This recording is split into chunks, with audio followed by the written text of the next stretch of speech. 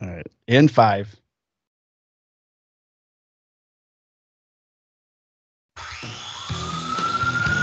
Welcome to the Handcuffs and Sawdust podcast, the show about life on the street as a beat cop and life in the shop as a woodworker. They pull no punches and tell it like it is, so buckle in and get ready.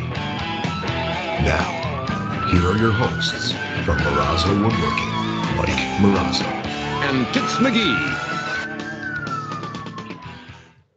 Hey, I got a special guest today. I'm Mike Marazzo from Marazzo Woodworking, and someone who's not. Who are you? Tits McGee. Tits McGee was supposed to be here this week, but he's out. Dillon from Sandman Wood Design.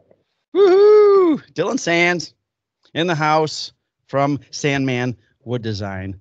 I am so thankful to Dillon for stepping up and guest co-hosting this Handcuffs and Sawdust podcast, episode 63, Dillon. 63. Oh boy. It's been like 63 months since we recorded an episode. So this is kind of exciting that you're actually here with me today. People can stop asking, did you guys die? Were you killed in the line of duty? What's going on with the podcast? So Brandon can't make it because he is coaching 2 Little League teams. Currently not at the same time, but he coaches 2 Little League teams and his daughter plays softball. So he has to go to those games and he does important league stuff as one of the league administrators. So he's not going to be back on the podcast until mid-June. So I'm very, very happy to have Dillon join us because I love his work. And we hooked up a couple years ago at WorkbenchCon. 3 years ago, my first year there, right? And it's always been fun to then go and see you. Yeah, right. This was my third. You were there 3 years ago. This is my second. The second. Oh, all right. So someone was an imposter was acting as you 3 years ago. Well, no. Because, we met 2 years ago at WorkbenchCon. All right. With John, too. But we started talking before that. Right. I think it was a Maker collab or something. I think you are correct. Yeah. So tell us about yourself, Dustin. Let's hear it. Boy. Fill us in. What you got? So I guess I'll give you kind of the backstory to how I started woodworking. So I am a prior Marine. Once a Marine, always a Marine. Thank you for your service. While I was in the Marine Corps, thank you. While I was in the Marine Corps, we do these like plaques and going away gifts for other military members when they leave to go somewhere else, or if they leave just to get out of the service. And we had a Marine that was getting out and couldn't figure out what we wanted to do for a going away gift. And my high school best friend, I've known each other for 12 years now. His dad had made me a flag, a lot like, kind of very similar to the flag that's above your head over there somewhere. Maybe one of the wooden flags that you see all over the place now, and kind of thanked me for my service, and he was very proud of me. They're pretty much my second family and everything. And so he made me that, and I had it sitting at the house, and I'd gone home and I saw it, just sitting there thinking about what we were going to do. And at this time, I didn't have very many woodworking tools. I think I had like a drill and just a few typical household things that I would need to fix something or put something up on the wall. And I told my buddy, I said, well, I got this flag at the house. Why don't we try to make it? I was like, I think it's easy enough that if we do it right, it could look good. And we could do it on a budget, because everywhere we went to look, they wanted like $500 or $600 for a plaque. It was just astronomically ridiculous. Wow. And that was from the engraving to the flag itself, or I mean, at that point, it wasn't a flag. It was just anything in general. They just wanted an exuberant amount for something simple in my mind. Right. And so we talked about it, and he was like, well, what do we need to do it? It's like, well, we're going to need a saw. We're going to need a few things. So I went and got my first table saw, it's over here built into my table now. Nice. And So we started making a flag, and looking back on it now, like we thought it was great at the time and it looked great, but things have come so much further than that. We just cut this. We got the furring strips from Home Depot, little 1x3 furring strips, sanded them down, cut them down, and kind of put everything together. And the union was at the time I didn't have a CNC machine, so the union I made we had a Cricut, so I made a stencil with the stars. Yeah, and I sprayed the blue over the stars and then pulled the stars up, and then in the middle we had like a unit logo. Okay. And I took a terrible idea. I don't know how it works, but it looked halfway decent. So the unit logo, I printed on a like a heat transfer vinyl that you would like typically iron on to like clothes and stuff. Yeah.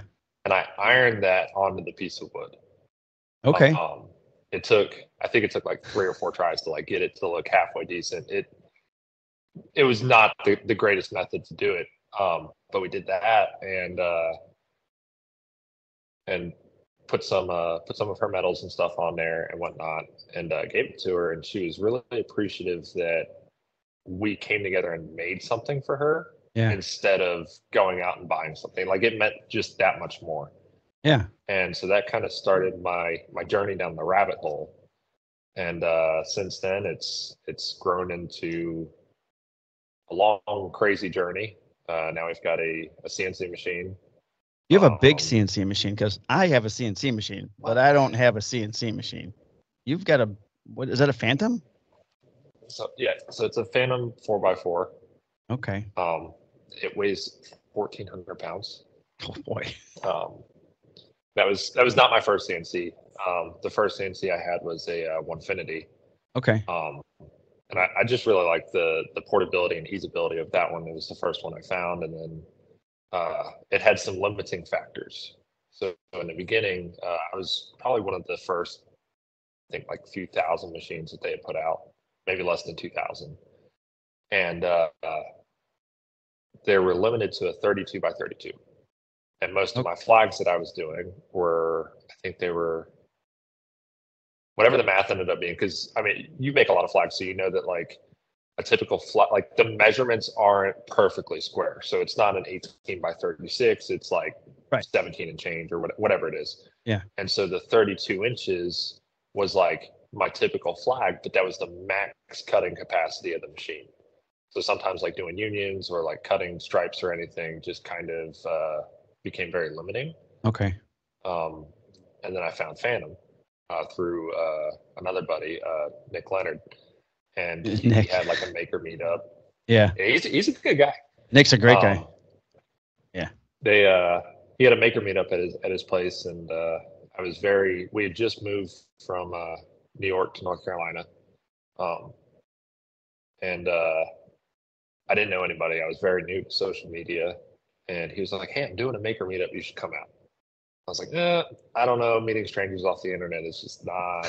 It just sounds weird. It sounded weird at the time. No, now it's just common practice. And of course, I think he was like 2.5 hours away from me, maybe 3.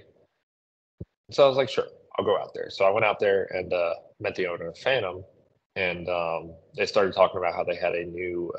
They typically do bigger machines, so 4x8s, 5x10s. But what I want about how they have. I should have gone with a 4x8, but you didn't want the price of another car in your shop. No, I did not. Which, relatively speaking, they're not bad in pricing. But they told me they were coming out with a 4x4, and I was like, well, the 32 just is not the capacity of the Onefinity just wasn't enough, and they didn't have a 4x4, so I was already kind of looking in the market at other machines. I didn't really like Avid because I'm more of a person that I want to set something up quickly and go about cutting, and I'm very quick to the point. And the Avid, I kept seeing people get it like 62 boxes and screws, and I didn't want to build the machine. The thing I like about the Avid is I could actually carry that downstairs and build it in my basement. But yeah, it's a lot of work. It does have advantages. I just, Yeah. I was just like, if with all the screws and everything, there's more error on my part that could happen than if I just got something that was ready to go. And Right. Phantom was like, oh, we got a 4x4 coming out. We're doing a pre-sale. So I was like, I think I was one of the first few to like hop on the pre-sale of it. And that took forever. The pre-sale went live, I think it was like March 15th. And I didn't get the machine until September. Wow. And this was in 2022. And that was kind of the period of time where steel was like on a very big shortage. So they had multiple issues with not being able to get steel from the suppliers and whatnot. Yeah. So it kind of dragged everything on. And then I got that thing in here, and it's now moved from North Carolina to New York, where we're currently at. And it's a logistical nightmare. I was going to ask. For being honest. Yeah, it's sent to you in a crate, right? So typically, yes. Okay. So at the time, I was one of, actually, I'm pretty sure I was the only fortunate one. I lived about 45 minutes south of Phantom. Okay, that's nice. And I had gone up there and helped them unload the first set of machines and kind of help get them put together and whatnot. And so I didn't really have a trailer big enough, and they were nice enough to deliver the machine to me. Nice. You worked off the delivery fee. Yeah, pretty much. Yeah, cool. I think Nick has a Phantom tattoo on his ass, but that's all right. Continue. Well, there was a guy that almost got paid for that. But no. So typically now they come in a like a tractor trailer of sorts. Okay. Or on a trailer. It really depends on how far you are from them. Right. I think like 3 or 4 hours. They basically deliver it by open trailer and they wrap it. You ever seen how they winterize boats for the winter and they wrap them in that like vinyl almost, like the blue vinyl? Right. So they do the same thing for the machines when they send them on the open trailers. Okay. So they'll send them on the open trailer, and then typically you got to get a forklift to get it off the trailer, depending on the trailer and your driveway conditions, so to speak. Yeah. Do they have the fork truck that's on the back of the trailer just hanging there waiting and goes with, or you have to actually find a contractor with a fork truck? So you have to, for the most part, you have to find a forklift. Just go down to the forklift store. It's right. Well, most people don't know this, but you can forklift store. Depending on the area you're in, you can rent a forklift from Home Depot. It is shut the front door. When I was in North Carolina before, my Home Depot had a forklift that you could rent. Now, it wasn't economical by any means. I think it was like $500 or $600 for a day. Holy which is crap. just astronomically ridiculous. So then you start asking your neighbors if they need any fork truck work done, and you can probably get that paid off. Charge them $100 to move some rocks, stuff like that. Now, that is something that I'm surprised they haven't thought about. Is a lot of the lumber places nowadays, they carry the I think it's the MOSFET that kind of like slides into the back of the trailer. Yeah. So when they show up, it just drops it off. I'm actually surprised that hasn't come up yet. But I have seen a lot of people get really creative with moving these machines around. It seems nowadays everybody knows somebody with a tractor or something, and like I've seen people swap out the bucket on a tractor for forks, and they just move it with that. All right. Some people have rented a telehandler, depending on the size of their shop, because most forklifts can't really get all the way in there. Right. The telehandler can kind of jump out, like I think it's like 10, 15 feet, something like that. Okay. But what I did for mine when I moved it was, so I've got these Harbor Freight like little wheel dollies. Each one can hold, I think it's like 1,400 pounds. Okay, that's pretty good. And the machine itself is 1,400 pounds, so it's more than enough. Each one has like 4 casters on it. It's got like a It's essentially for a car. So typically you would jack a car up and lay the tire. It's got like a groove for the tire that you would lay it in. Okay, and you can push the car so around in your garage. Yeah. So Okay. I'll just I can show you one so that people can kind of see what I'm talking about. Cool. I cleaned everything up yesterday, so it's like, where did I put everything? There's just a little vehicle dolly, but it's got 4 casters on it. Okay. And a groove, so the leg sits here on each corner. Yeah. So I just jacked the machine up with my car jack that my car came with at the corners, and slide that under each leg and move it around. And when we moved,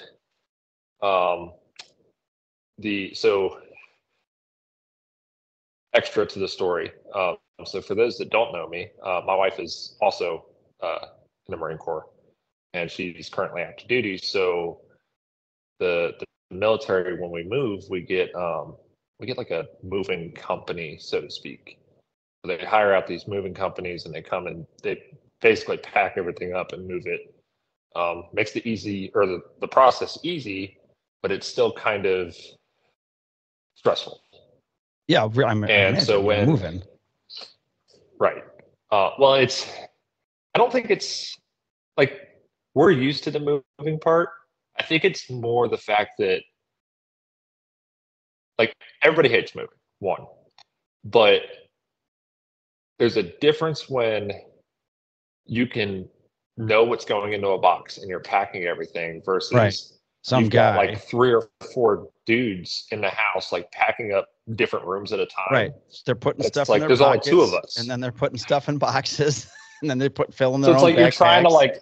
you're trying to be in all these places, and it's like, where's the most important for me to be so I could see what's going on? And it's a nightmare. But we've just gotten used to it over the years. And when you start going through the process, they set you up with a move coordinator, and you call them and you tell them, hey, like I've got these special items, or I've got this machine, or this, or that's cool. Hey, like, because they ask you, they're like, do you have anything that's like special, heavy, like requires extra things? Oh boy, do I was like, well, I got a CNC machine. They're like, okay, cool. And like now they're like, they deal a lot with like people, like woodworking in the military community is actually a lot more common, it's a lot more common than you would think. And so they're used to people having like CNC machines and lasers and these sorts of things. And they're like, okay, cool. You got a CNC. Like what's special about it that you need help with?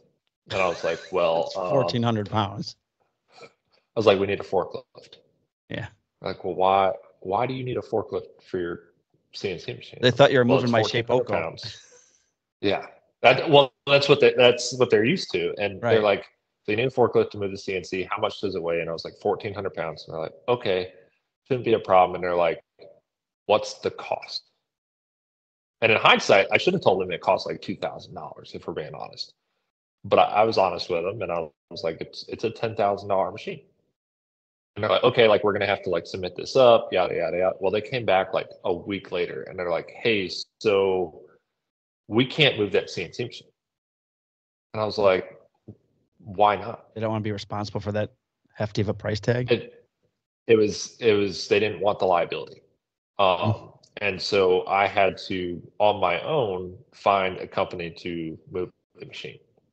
And we were on base one day and drove by. They had the the pods, the little pod containers. Yeah. So they had those sitting out at the what we called the lemon lot, which is basically where people just sell cars that they can't afford because they bought them when they were too young, or whatever the case may be, or they're going overseas and they can't take it with them, so they try to sell it on base at a little bit more of a price tag than trying to.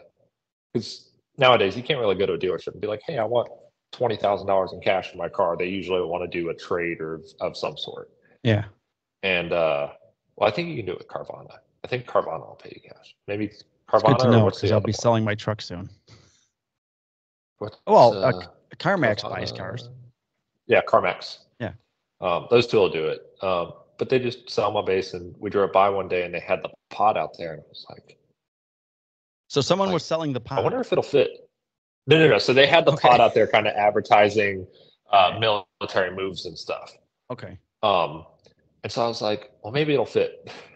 So I go online and I'm trying to like find out like the measurements of it. They had like the outside measurements, but they didn't have like the door opening and Interior everything. dimensions, yeah. So I went back and grabbed the tape measure, and I like went back to this parking lot, and I'm out there with the tape measure, like measuring the door, and I was like, okay, it was like just under 6 feet. It was just shy of 6 feet. And I was like, well, the machine's basically 6 feet. And so I was like, I think it'll fit.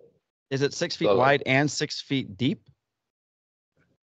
Just about. So it's 70, I think it's 72 inches front to back and like 74 left to right. All right. And it's not like most CNCs that like the Onefinity and like, I don't know about your Shapeoko, but it's usually confined to the table that it sits on. Yeah, and then you can take it apart. This one, the motors stick out like right here. They stick out past the machine. Yeah. So they add like an extra 5 inches on each side. You can't take that motor off, or no? You can. You can take everything off. It's just putting it back. Yeah, you can take it off. Like, yeah, it's just a matter of getting it back together correctly. And it's a lot more work than it's worth. Now, could I have taken it off? Yes. Is it easy to get back together? Probably not as easy as taking it off. Yeah. Which, I mean, we know that to be true with just about everything. Yeah. I mean, how many times have you tried to take something apart and then you got to put it back together the same way and it just doesn't fit? I take things apart all the time. I take pictures of shit in stages. Well, because now, since we have cameras with us everywhere on our phone, I'll take pictures of stages and I'll lay everything out and process from left to right. So I know I put it back together that way. Yeah. So it works out pretty good where I'm normally able to put stuff back together. Pretty good. So like, I was like, I wonder if it'll fit. So took the measurements and everything was like, it was within like half an inch. And I was like, it'll fit, but it'll be a squeeze. And so that pods experience is probably the coolest experience I've ever had. So they came and they dropped this thing off. The dude like gets out of the truck. I'm like, how's he gonna get that from the truck bed to the ground? And he like the truck bed like transforms. It's like Decepticons. I don't even know what's going on, but like the legs come out. It's on like heavy duty aircraft wheels. Nice. They lifted it up, and then the dude's like, all right. He pulls the truck out, and I was like, well, where's he going with the controls? Right. Like, because the controls were on the truck, and I was like, how's this? Now what? The dude is like, hold on, and he like grabs this box out of the truck, and it's like an RC car almost. Okay. He's got this like remote control that he's holding in his hands, and he's like driving this thing up the driveway. Sets it down, just drives it away, and then just hooks it back up the truck. I was like, all right, have a good day. I was like, what? That's badass. It was actually really cool. Yeah. If you go back far enough on my Instagram page, there's videos on it there. Cool. I'll have to check them out. And I made a little ramp for it, and I wheeled the machine out of the garage, which luckily it was on a little bit of a hill. So I was able to use some ratchet straps tied to the garage door in a way that I should not have, but it worked. That doesn't sound safe. Well, I tied it to the rails of the garage door. Yeah, the rails. On the sides. Yeah. Yeah. So I tied it to that just as a loose anchor point. That way, in case it did try to run away, it had something to grab onto. Okay. And yank those right out. $300 or $400. Well, fixing a $300 or $400 rail on the inside of the garage is a lot cheaper than fixing the machine. Yeah. So my wife and I are out there. We're slowly, rolling it down the hill into there. I mean, they had the pod maybe 4 feet from the garage, so it wasn't anything crazy. And got it in there, and I probably put. I went to Harbor Freight and probably spent like $60 on ratchet straps. I bought like 20 of them and just strapped every corner. Yeah. Is there that many tie down points inside those pods? Yeah. So. I was worried about that. They had, I think they had a tie down in each corner on the floor, and then on the rails on the inside of the pod, they had like little welded like corners that were essentially like an anchor point. Okay. Like all over the inside of that pod, so you can strap things down and that's cool. And tie them whatever way you need to. Okay. So I tied some to the back, some to the front, and then I crisscrossed just to make sure any movement or tension didn't mess anything up. Right. And I was scared for it to show up here. I'm sure you were. like it was a big nightmare, and I was scared about it. I was like, no. But at the end of it, like I paid for the insurance on the pod, so it's like, Okay. worst case scenario, I get it. Right. I get a new machine. It was like best case scenario, it arrives in the same condition I left it in, Yeah. and it arrived without any scratches. That's awesome. It moved in the pod, but very very little. Okay. I now know better for the next time. But The next I went to move. Harbor Freight and they got like 4 packs of ratchet straps. Okay. And the working load on those is like 500 pounds.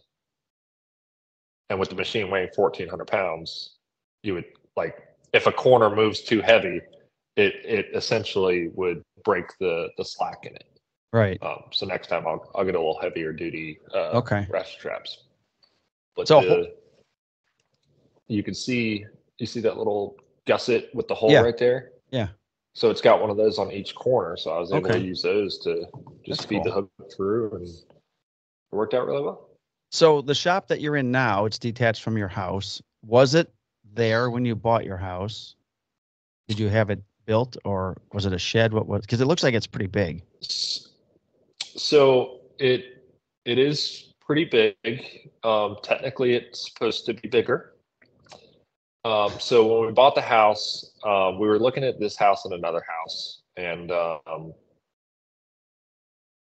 let me backtrack a second. So I'm just going to throw this little tip out there for anybody that's military or whatnot. So in the military, you get a military housing allowance. Okay. And that housing allowance is to go towards renting a house, like paying a rent, typically.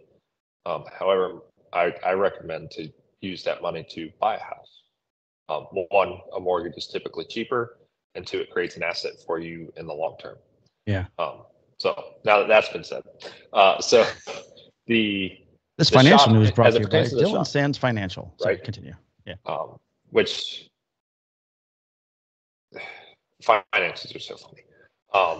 I find them funny. They finances really drive me. As weird as it sounds, like I can be very bad with money, but at the same time, I'm smart with it. Sure. For the most part. I mean, the military's bought 2 houses for us so far, so I'm doing okay. Yeah. Good. And around here, we're just outside of Buffalo, so the rent on a house would have been more than our mortgage. So, and that's been the case everywhere we've gone. So at the end of the day, I'd rather create an asset for myself than to waste money in a sense. Like, I mean, I don't mean that in a negative way. No. But when we moved here and we were looking at the houses, we had 2 houses in the pool, and we were on a very, very short timeline. So my wife is doing recruiting up here, and so she went to recruiting school in California. I think it was like 8 weeks, something like that. But in the middle of that, they found out where they were going. So from the time she found out where we were going until the time we moved here, we had about 45 days, maybe 60 days to close on the house. Yikes. Which is, it's scary. And so it was between this house and another house. Both houses had a detached garage from the house. Okay. And the other house, like, I don't know what the people were doing when they like laid the house out and built it, but it was a maze above all mazes. Like, to get to to get to the master bedroom, you had to go through like an entryway, but it was also a bedroom, but not like, I don't know. It was like the bedroom had its own living room that you had to then go through to get to that bedroom. Stop. And then you had to go through that. Yeah, it was super weird. I'm not even joking. Super weird layout. And did it have a well in the after basement? looking at everything, and then it puts the lotion on, or it gets the hose? Because the layout of that house sounds like the layout of the Buffalo Bills. It was the Buffalo Bobs, not Buffalo Bills, because the Bills are an actual football team. Bob's an actual serial killer. So, although what's his name? Allen has been a serial killer on occasion on the football field. Continue. Sorry to throw you me off guard. Yeah, I know. I go off. But Squirrel, it was. I go off. I'm the same, aren't we all? We've all got some form of ADHD somewhere. And so it was just a maze, and we were looking at the two, and the other one was a little more than this one, but the kitchen was smaller. This one had a bigger kitchen. So we kind of like laid everything out. We were looking at all our options, and we ended up deciding that the maze was too much for us. And so we started on this house. We completely like left the other house, started like working on moving forward with this one. And there was so much red tape. Really? And like, so when we bought our house in North Carolina, it was smooth sailing, like very smooth. We saw that one sight unseen. That one was we bought that one height of COVID. Okay. Basically, I think it was August of 2020. So COVID was still very fresh and very new. And that house, it was like 30 days from start to finish. And then this one, it was like one thing after another. And there's so many new things with this house that we've never had experience with before. So this house is, with the exception of electric, is pretty much off the grid. So it's got its own well. It's got propane for all of its appliances. So that was kind of a whole new thing for us.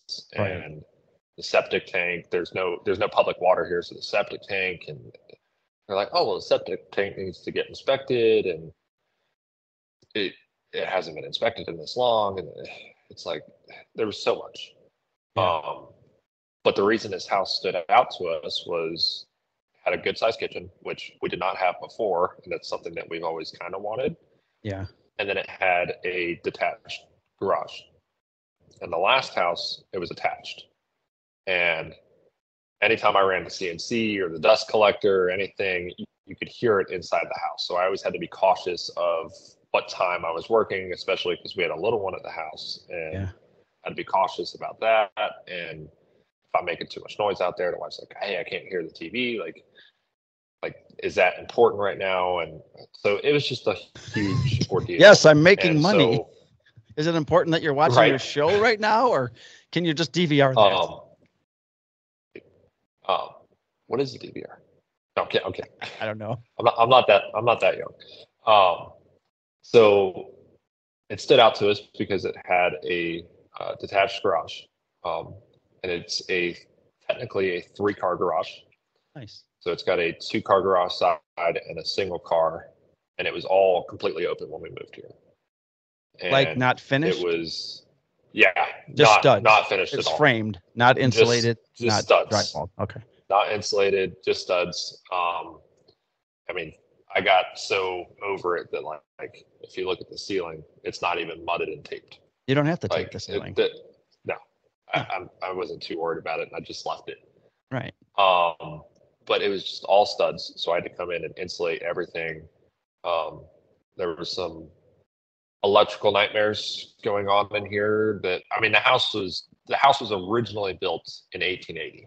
1880. And then 1880.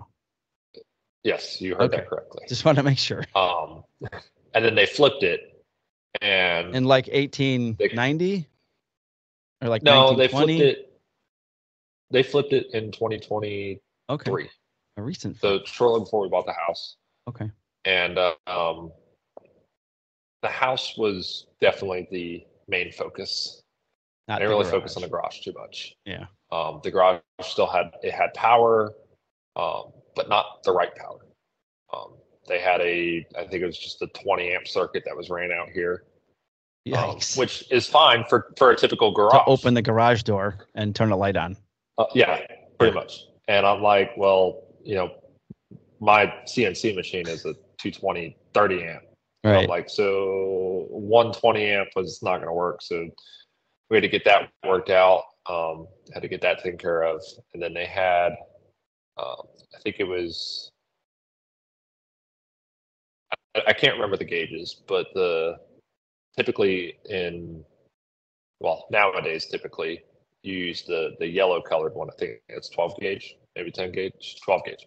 Okay. And they had the white, which is I think 14. 14, gauge. yeah. So it's a little smaller of a gauge and more meant for like 15 amps instead of 20. Yeah. So a lot of that had to get changed out. And then I insulated 3 walls, put up a partition because my wife's car is technically our baby.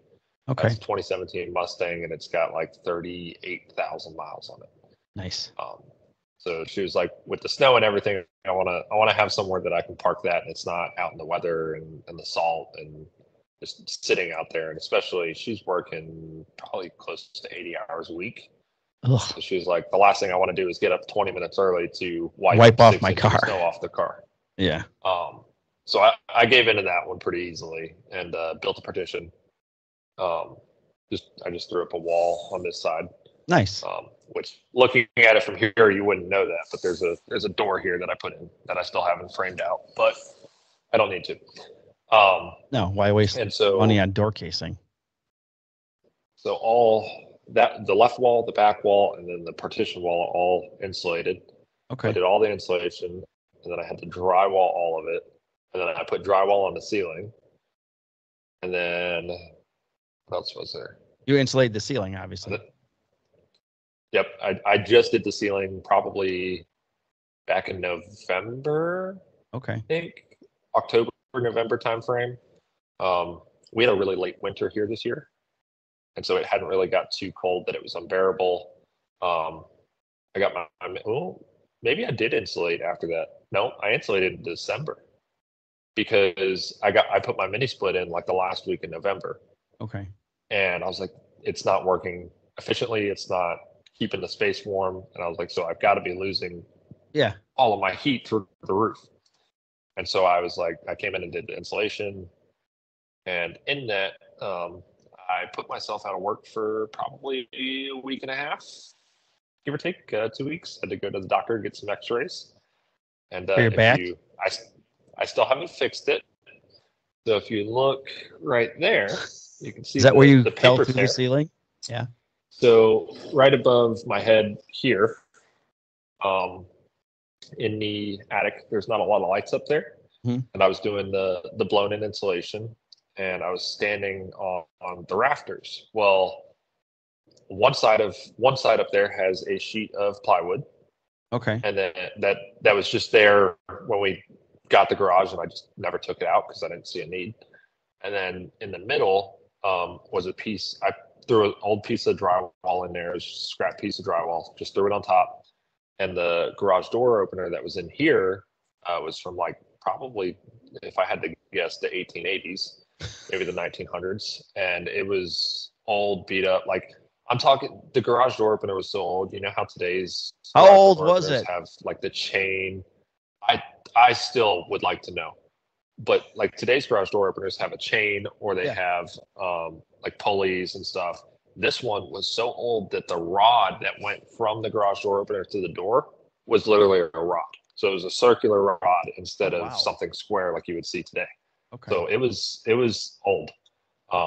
Did not work. It worked, but it didn't have enough torque. It didn't have enough pressure. So like it wouldn't close the garage door all the way. It was a nuisance. So I took it down, and rather than throwing it away in case we ever needed it again, I put it up in the attic. It's a garage door opener. Well, it still worked.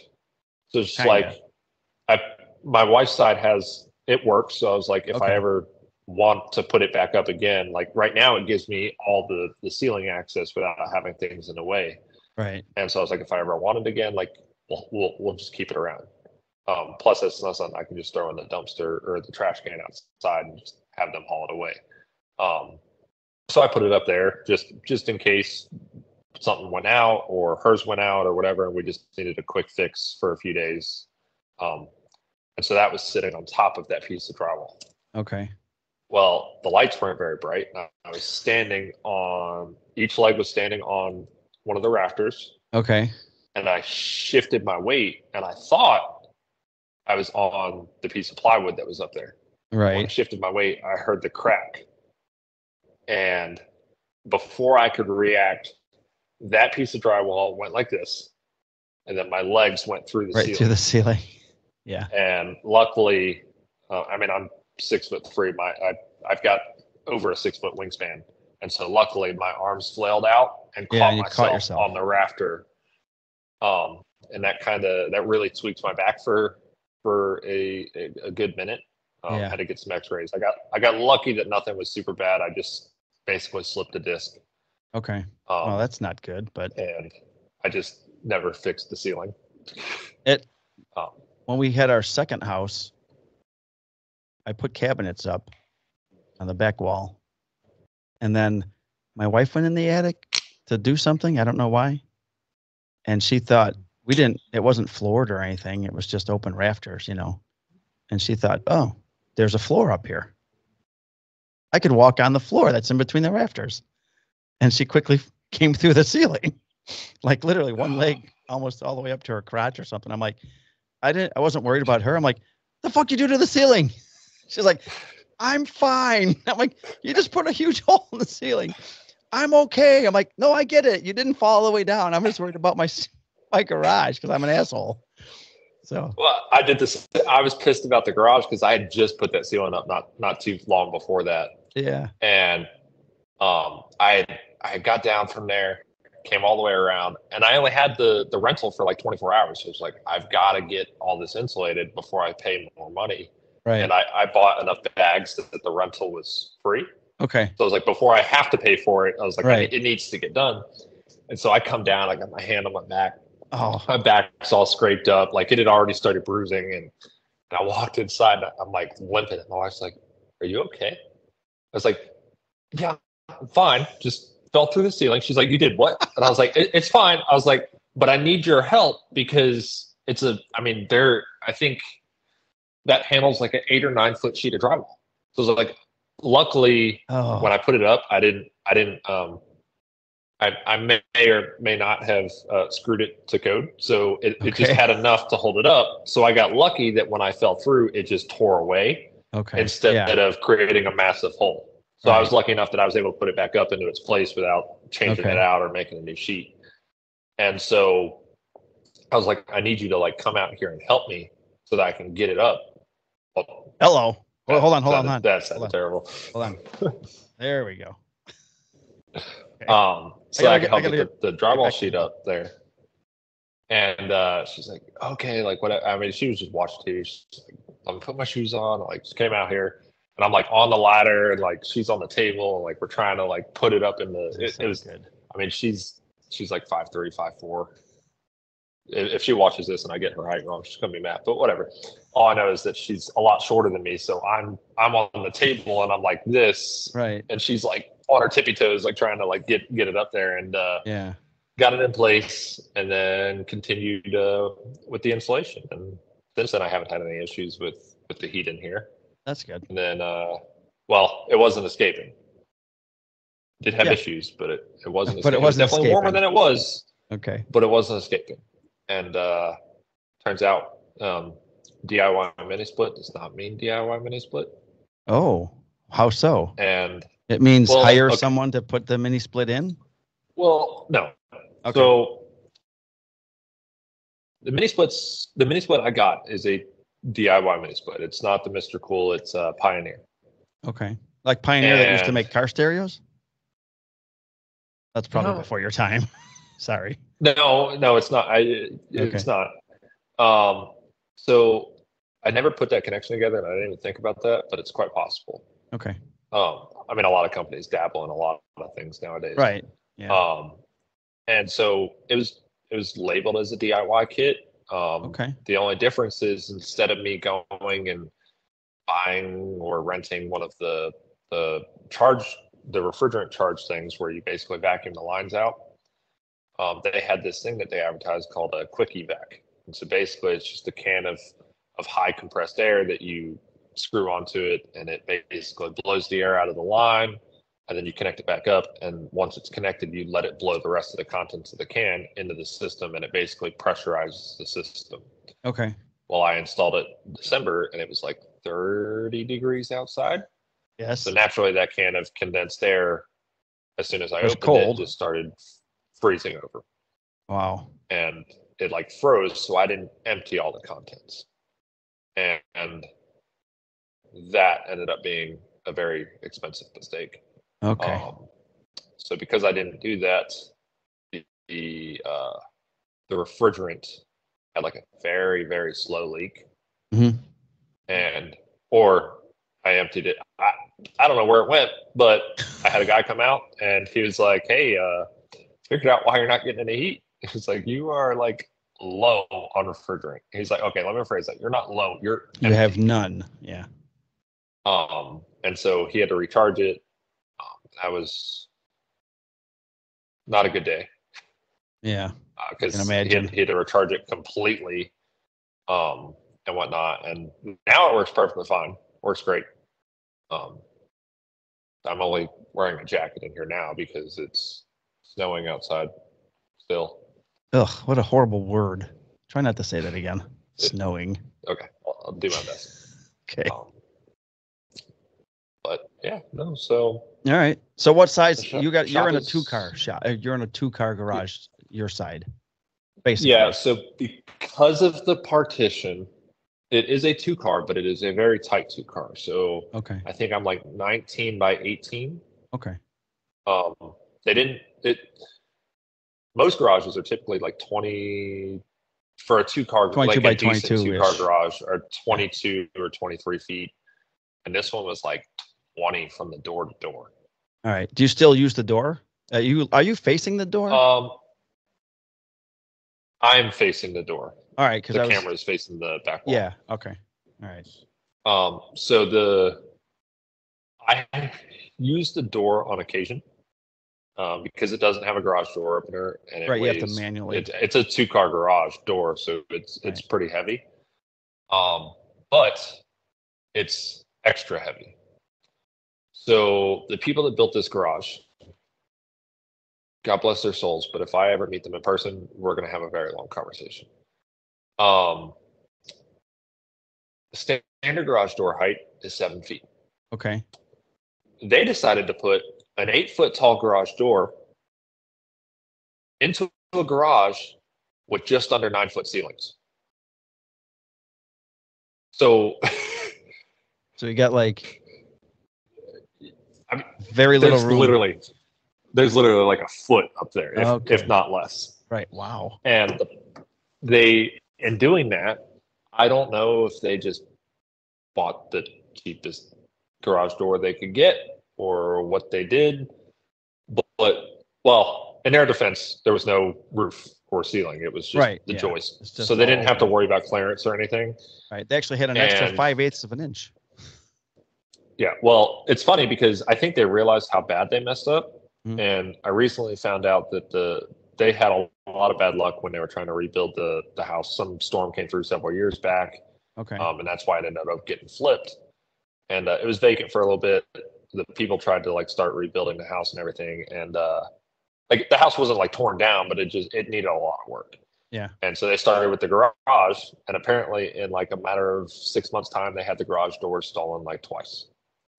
You said stolen. Yes. Okay. Like they had them sitting out in the driveway, and people just took them. Wow. And so, fucking assholes. Excuse me. My wife's side of the garage, the single car side, they had a 7-foot garage door there, and then the top foot for the rest of the 8-foot, they had a piece of plywood and basically boarded it up like they weren't using it. All right. It was terrible. Yeah. So when my wife was like, "Hey, it's time for me to start. Like, we need to build a petition. We need to start putting my car in there." I had to call a garage door guy to come out because you can't go to Home Depot and buy an 8-foot tall garage door. It's just can't do it. They don't sell it. Right. Now I'm sure you can custom order it from Home Depot, but I went with a local garage place. Dude came out, installed her door, and I basically had him do a rundown of mine to see if there was anything I needed. While he was here, I figured I'm already paying his trip out here. Might as well see if there's anything I need. And so he puts her door in, and her door, so the track on my side literally is like 5 or 6 inches from the ceiling. Yeah. Hers sits about, I think, 9 inches to a foot from the ceiling, which is how it should be. And he was like, "So your side is really close." He was like, "It's not a necessity right now, but your radius on the corner, so the first corner where it like lifts up, he's like, your radius is too big, or it's like it's super wide, instead of being a smaller radius that kind of curves quicker. Yeah. And he was like, one, that's probably why the garage door doesn't like to open, because it's so heavy trying to go over that, whereas the shorter radius would allow it to make that navigate transition that turn quicker. Yeah, because they're like a little over 1 foot panels. So right now it's trying to take that 1 foot panel and go over a 2 foot turn. Right. Whereas the other way, it's like a 1 foot turn. So it's basically a 1-to-1. So it makes it easier for it to slide up the rails. Okay. And so I'm waiting on him to call me back, but he's going to be coming out to do that soon. Because I just recently got gifted / acquired a garage door opener for this side. It's brand new and not 80 years old. Nice. Who's going to put that up? So I'll be able to open this door. Me. Right. You're going to do it. Yeah. Okay. Well, I did. I put my wife's side up. Her side never had a garage door opener. Even when we moved here, it didn't have a garage door opener. My side was the only one that had one. Okay. And so I went and bought one when we were looking at putting her car in here, and it took me a few hours to do, but it works perfectly fine. Cool. So, that's the one thing in 3 houses I've never installed garage door opener. I've had someone do it for me at my first house. They came with it the next 2. See, the garage door opener, I don't mind because there's not high tension springs involved in putting the opener up. You literally just put it. I mean, it is heavy and awkward, but they've got it literally in the instructions. It tells you to just place one side on a ladder, and then mount the other side of the wall, and then lift the side up. So the instructions are detailed for a 1-person job, which made it super easy. Yeah.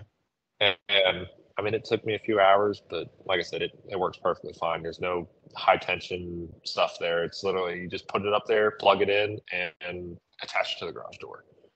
So it's not as bad as you would think. So in your shop, I saw your CNC. What do you mainly work on as your main product? So, or are you like me, all over the place? I'm kind of all over the place. Originally, it was a lot of military plaques and stuff. We were last located in Jacksonville, North Carolina, so it was very easy for me to do a lot of military plaques and that sort of thing.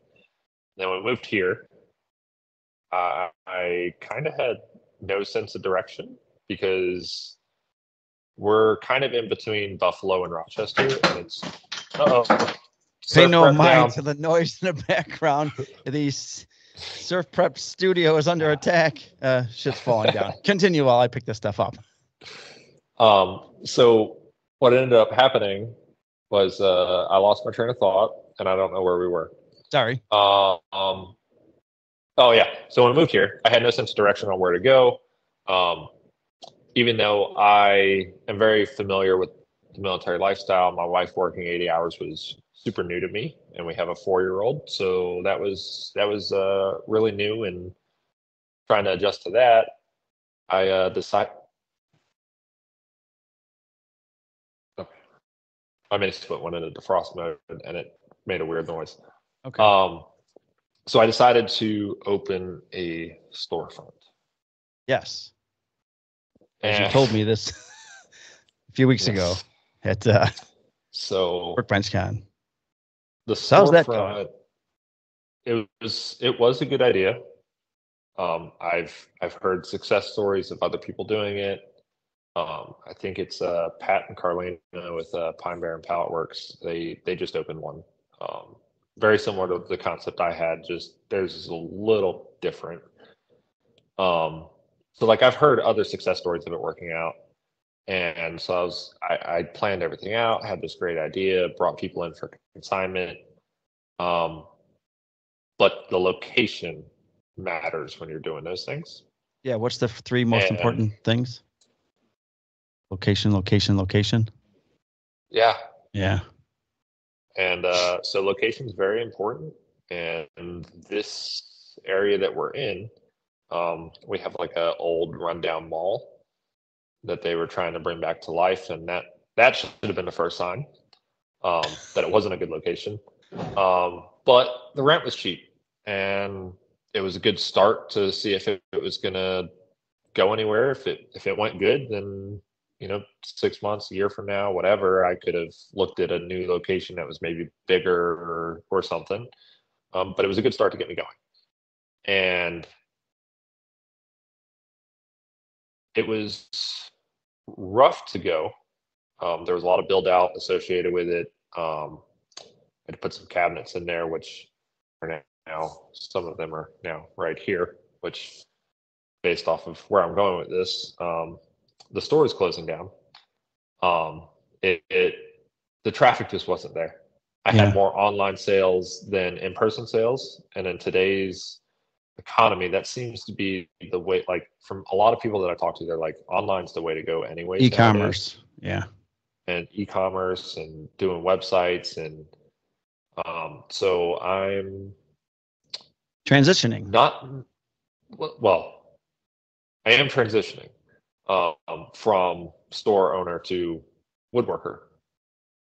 And yes, I know I've been a woodworker this entire time, but for those of you that are thinking about opening a store or starting some other crazy venture like that, yes, it consumes your time.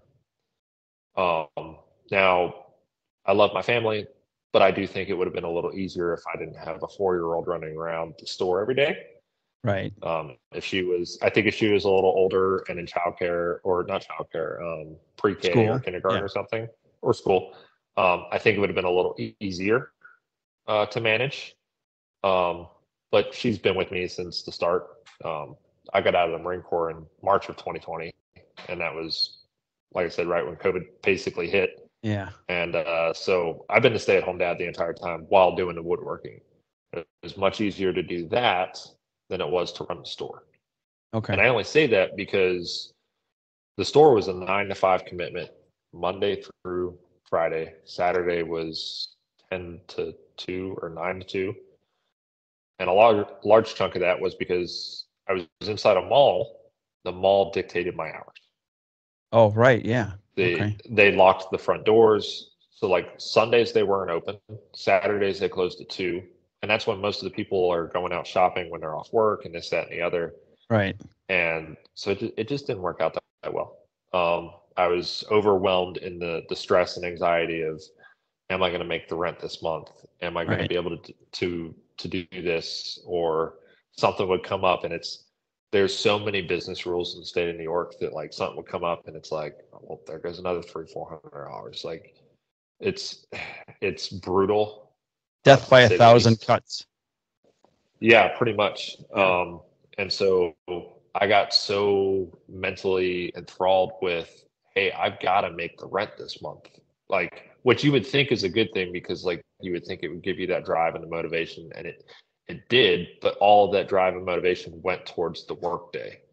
So when I got home from the store, I didn't want to do anything. I'd make dinner for myself and my daughter, and some leftovers for my wife, because usually she's working until about 8 o'clock at night.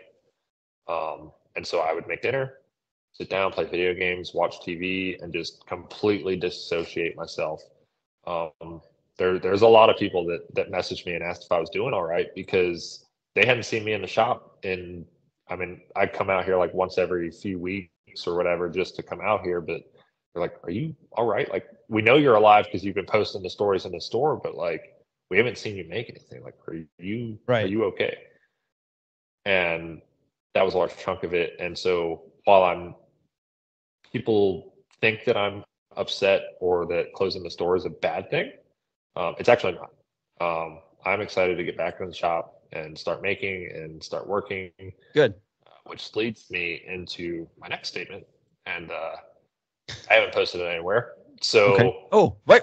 Breaking news. Look at that. Breaking news. Oh. Okay. Here we go. Go ahead. I don't have a sound. I have no sound effect for breaking news. Oh, I thought you had a sound effect for that. I used to have news sound in here, but no, I took it off. So I guess they'll just have to listen to the podcast when they find out I'm on here.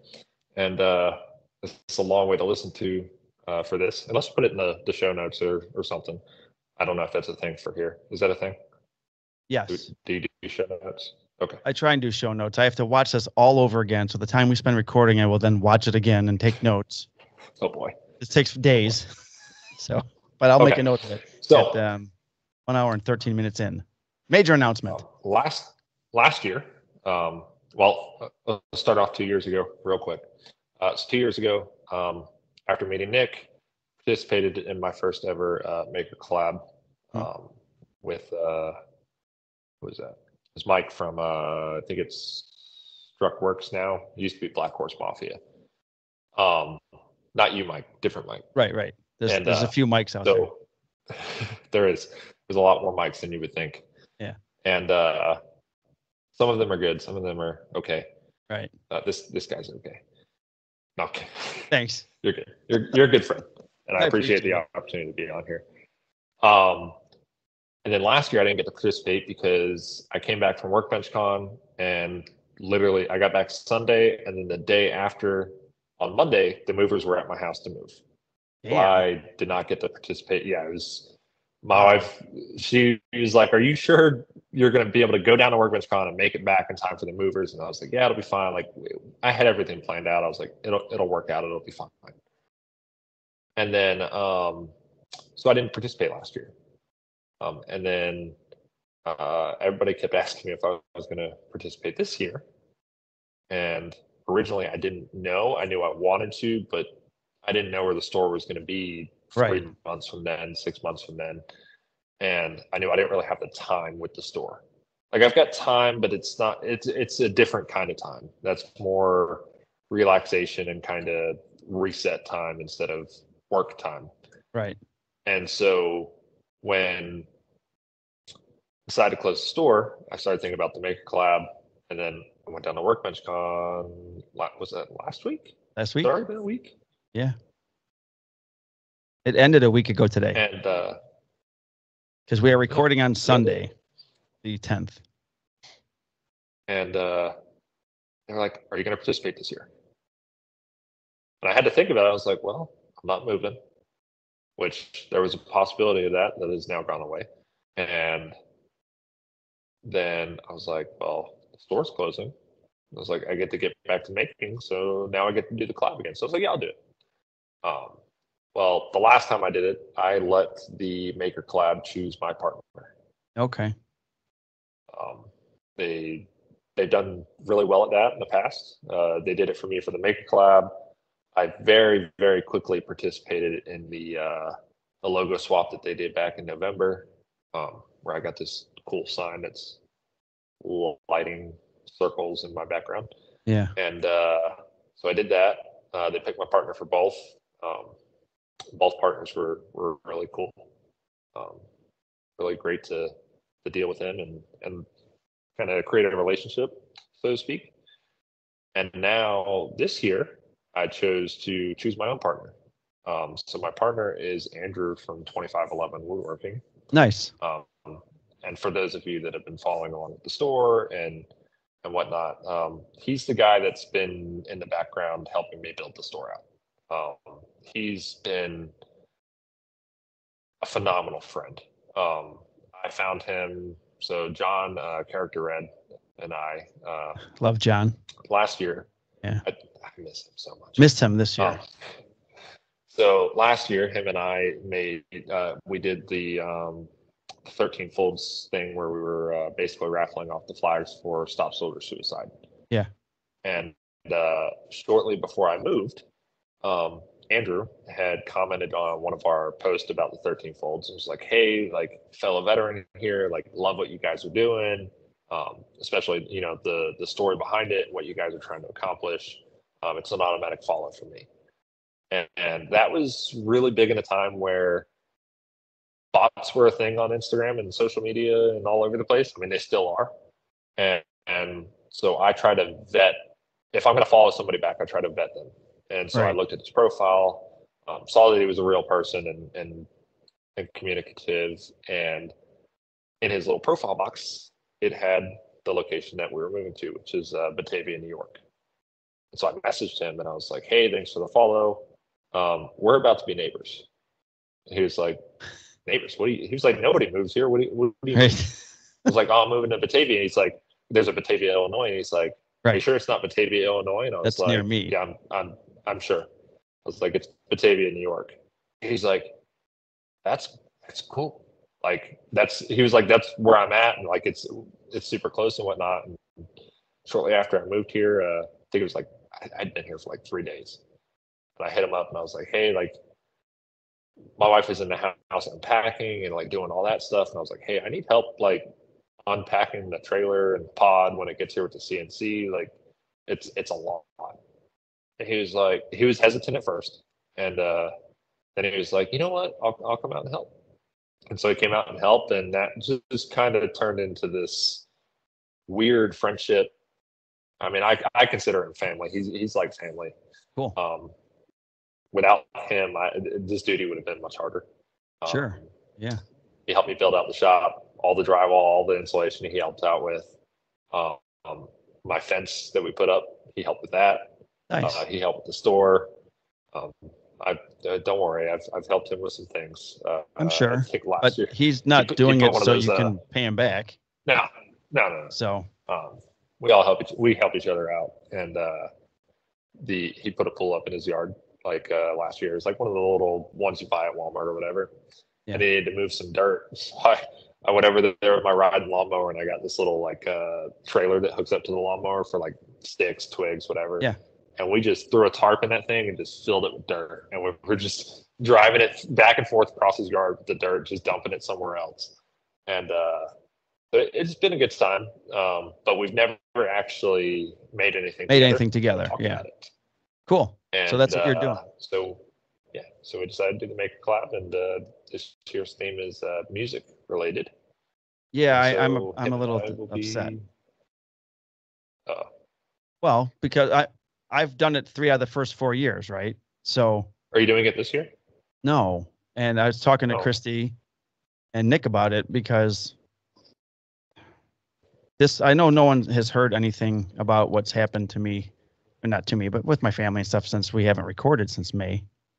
But in last March, I came out of the detective division onto the day shift. And then when fiscal year May comes around, as our new fiscal year at the PD, I was put on my permanent day shift. And then Brandon was on like late mids, I think it was middle of the night, not overnight. So we couldn't sync up our times to record. And then as soon as I hadn't been on a day shift for like 6 years. I was on nights for 6 years. So I was down in the shop every night for 6 years, because you either are in the shop, or you're watching TV, because you have to stay awake all night. That's right? when you used to be. The Mike. What was it? The Midnight Handyman Maker. Or, Midnight Handyman and the Midnight Maker. Yeah. So, Dillon, I know I used to watch TV and see people outside during the day and get sad, because I kept the night schedule. I wasn't up during the day. So when they said you're going to days, I'm like, holy shit. So in April, I bought a motorcycle. I'm like, yay, the sun's out. I can do stuff. I'd be down here in the shop, and I'm like, I could look out my window and see the sun. I'm like, this sucks being down in the basement during the day. I don't want to do this. I want to be outside, because I haven't been outside in 6 years.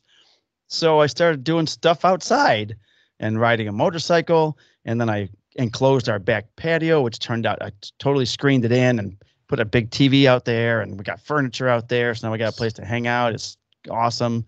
So not only was I not on the same schedule as Brandon, I was doing daytime shit, like stuff that people do during the day. And I was like, it was fantastic.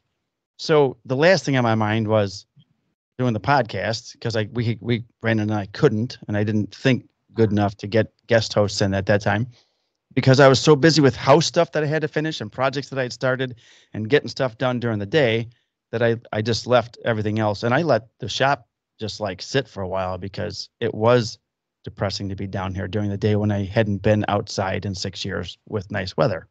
So once the weather came and it got nice out, I limited my work in the shop. So what helped me with last year's Maker Collab is I went down by John Erickson, as you know. I went down by John, and we did the Cheers dartboard bar, which is awesome. I absolutely loved it. And this year, when I saw Christy, I hadn't been paying a lot of attention on Instagram in a while, because I wasn't making anything. And then I had surgery in November, because Also last year, no one knows, since I wasn't working overnight and I could do stuff during the day, I tried out for a 52 and over baseball team, hardball, not softball, regular baseball. So I went to the tryouts, and me and 6 other people were trying out. There's age groups. We were trying out to be 52 and over. Well, I'm 50. I just turned 58 last week. So while I'm trying out, some old Italian guy comes up to me. Hey, Marazzo, my name is Sergio, and I coach the Yankees. And I was wondering, we're going to have a couple guys younger than 60 on my team. I was wondering if you'd like to be on my team.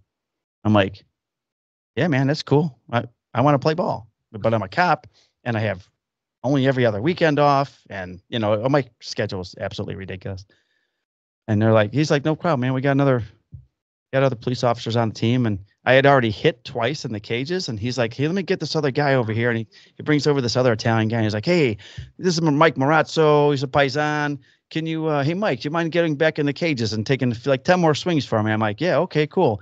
So there's 3 cages going, and there's like early 20s to 30s, 30s to 40s, 40s to 50s, and everyone's in the cages. But this old Italian guy goes up to one of these like 20-year-olds, goes, hey, get out of the cage. I got to get this guy in here for like 10 more swings. I'm like, no, dude, I can wait. And he goes, no, fuck that. Get in here and take swings. So I looked at the kid who's like, the kid's just looking at me like, I'm like, I'm so sorry, dude. He's like, that's cool, man, whatever. So I go in there and hit 10 more pitches or whatever. So he says, we start in late April. And I'll let you know how to get your uniform and stuff. And I'm like, okay, cool. So weeks go by and I don't hear anything from this guy. And I'm like, I call him up. I'm like, dude, we're going to start soon. I don't have a uniform. How does this work? This is a new league for me. I had played in a men's league 30 and over for 11 years, and I hadn't played since 2019. And he said, oh yeah. Since you don't catch, because I play outfield, first base, second base. Or since you don't catch, I can't use you. I'm like, okay, well, like the season starts in a couple of weeks. I wish I would have known, And he goes, I put your name out. I told a couple guys, you're a good guy, blah, blah, blah. He goes, someone will be calling you. I'm like, all right, man. So like 2 weeks go by and this guy calls me. I'm at work, actually in my squad car. This guy, Tim Murphy, calls me and he's like, hey, Mike, I got your name from Serge, and I have a 60 and over team. We're allowed to put a few younger guys on the team. And I was wondering if you'd like to come out and hit and try out and stuff on Sunday. I'm like, yeah, cool, man. I'd like that. And he said, well, tell me a little bit about yourself, blah, blah, blah. So he hears my police radio go off and he's like, it's a Sunday, but I'm at work. And he's like, what are you doing? I'm like, I'm at work. I'm a police officer. And he goes, oh, no shit. Where at? And I tell him the town I'm in. And he goes, oh, no kidding. He said, I grew up in Melrose Park, which I said, oh, I was born in Melrose Park at the main hospital there. He goes, oh, okay. I said, did you go to school? My high school was called Leiden. I said, did you go to Leiden? Because we had people from Melrose Park going to Leiden. And I don't know how old this guy is or what. And he's like, no, I didn't go to Leiden, but my brother-in-law did. I'm like, oh, all right. That's cool, I guess. I go, what's his name? He's like, it's Capizio. I said, Nick Capizio is your brother-in-law. He goes, yeah. I go, so that means Kathy's your sister. He goes, yeah, how do you know? I go, I stood up in their wedding like 33 years ago. He goes, so did I. I go, get the fuck out of here. I go, I stood up with you in a wedding? He's like, yeah. I'm like, holy shit. So we start talking some more. And then he's like, man, I'm really liking this conversation. This is great. I said, well, before, we get any further, I still have all my gear from my last team. I'm just wondering, what color your team is. They're the Zephyrs, whatever their Zephyr is, I don't know. And he's like, we're orange and black. And I go, get the fuck out of here. All my shit's orange and black because that was my team colors for my last 11 years. He goes, this is awesome. Yeah, right. So anyways, I try out for the team. I make the team. The first game I triple, get a walk, get triple. And I can't make all the games. We played 25 games or whatever. I made 3/4 of the games. But at some point in August, I was throwing batting practice. And I felt a pop in my shoulder. And I didn't say anything. I just kept throwing. And then we're playing. And then like the next day, I'm like, holy shit, my arm's killing me. So we had a game 2 days later. Hey, Mike, can you throw some BP? Okay. Because I'm an idiot. So I'm out there throwing BP. And my throws from the outfield and second base weren't as good. as they were prior to me hearing a pop.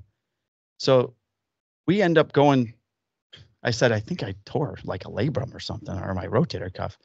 And Tim's like, you should probably go get that looked at. And I'm like, we got like 2 months left in the season. We were like battling out for first place.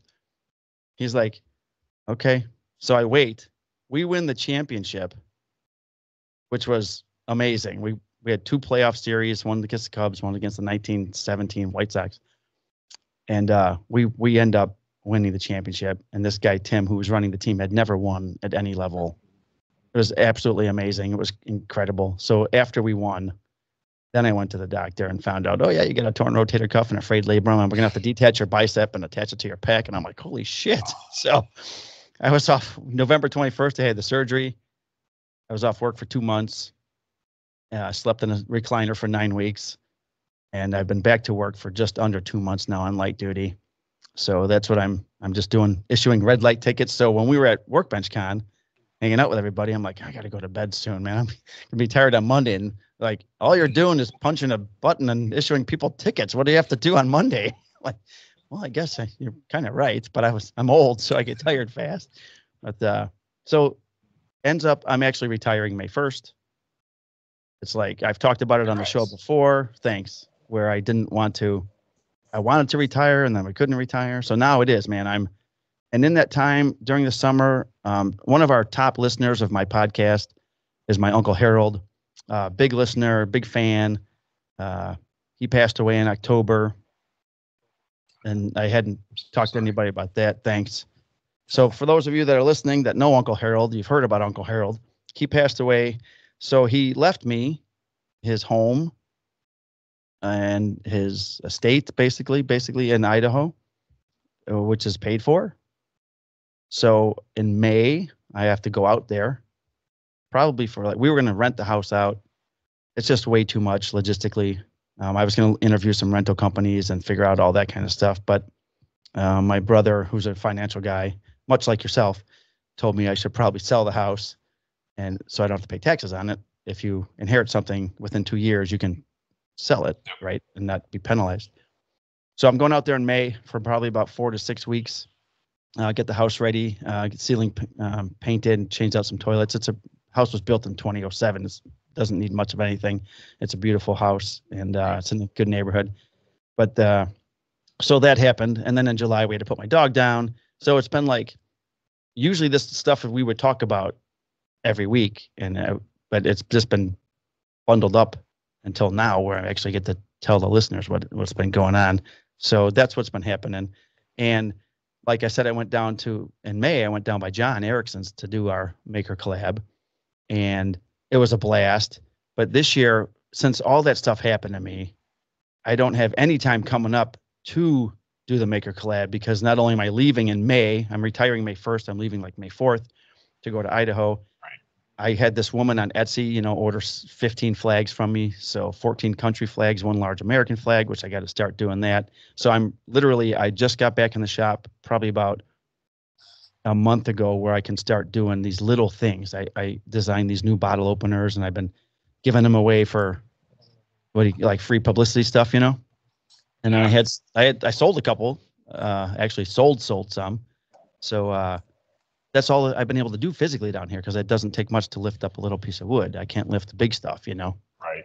So that's what I've been doing. And then I got this, a buddy of mine who's also one of our top listeners. My buddy Troy needed some hardwood laminated into certain size and for a table. So I just glued this thing up yesterday, and that's probably about the limit of what I can lift down here. But so I won't be doing a maker collab. Yeah.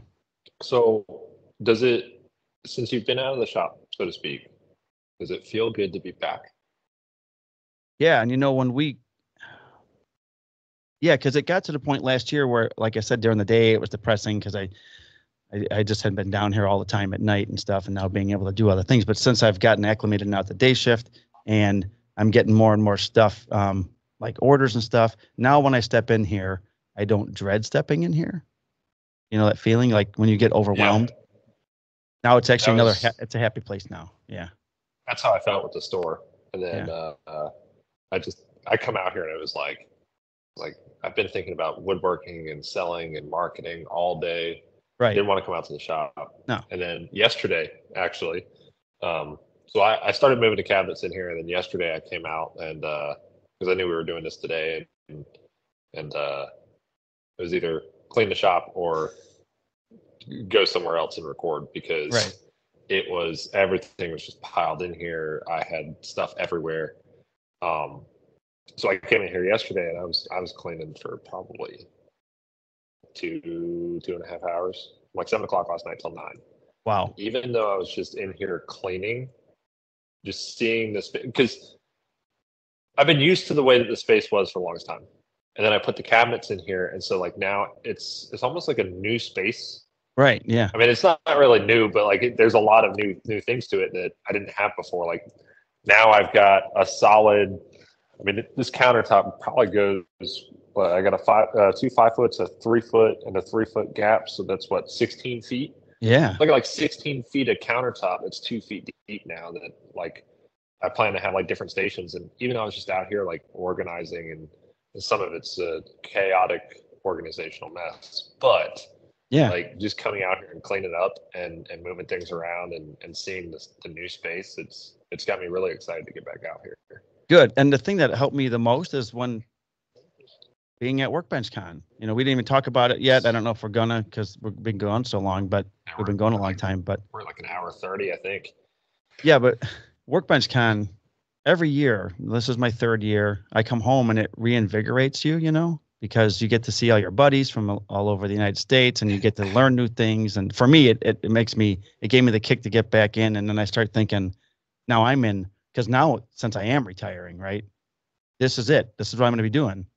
If I want, every day is going to be Saturday, and I can make a bunch of stuff, but I'd like to grow the business. So I'm planning in my head, when are the days that I'm going to be selling? I'm going to drive out and see potential clients, and you know, all this stuff I'm trying to put together to make it an actual business.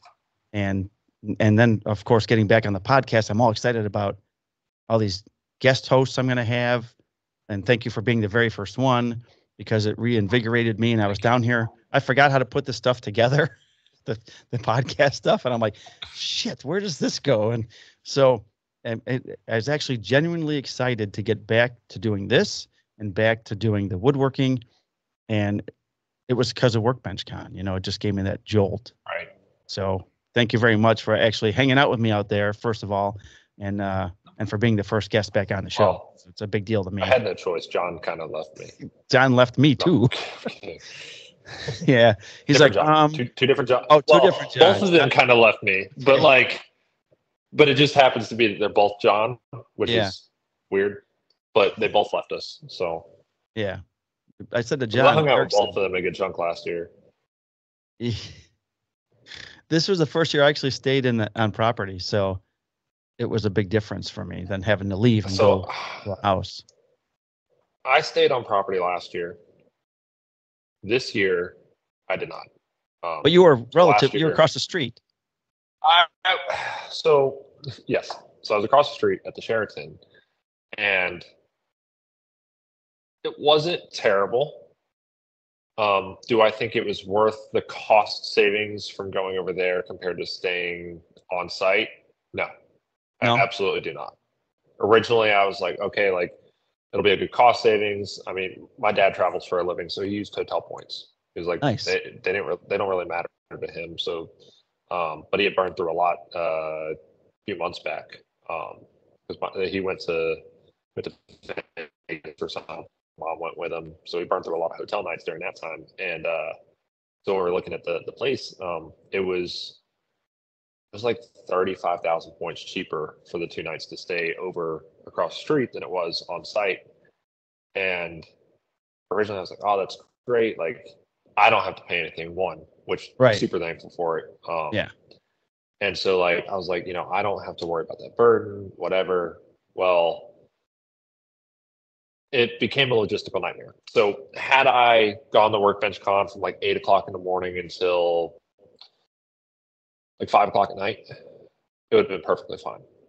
But after a certain time, the convention center side closes. So like the the Renaissance Waverly has that convention where they put on WorkbenchCon, but then attached to that is like their Galleria Convention Center. And so at a certain time, those doors close and you can't get in there.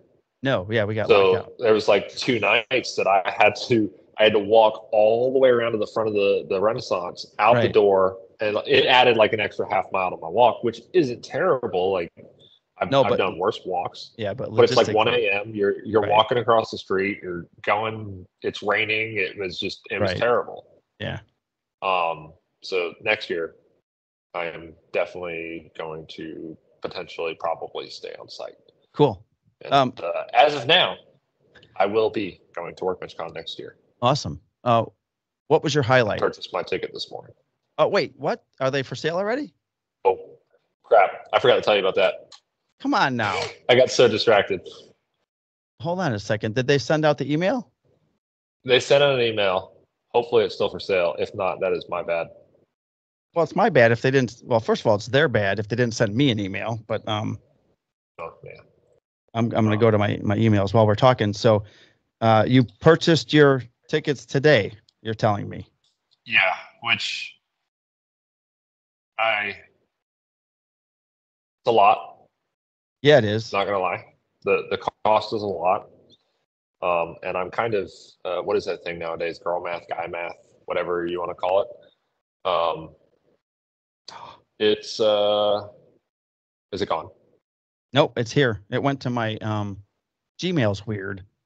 They got like main inbox. If it still allows you to do it. It was a 48-hour. Oh shit! It's only 48 hours, and it was 2 days ago. Oh boy. So we'll see. We'll see. I was able to do mine this morning after that 48-hour mark because I completely forgot about it too. Okay. And then I was wrapping up and prepping for this, and I completely forgot. Anyways, what were you asking? Highlight? So I was asking the highlight for you of WorkbenchCon. So highlight for WorkbenchCon for me, there's multiple assets to it.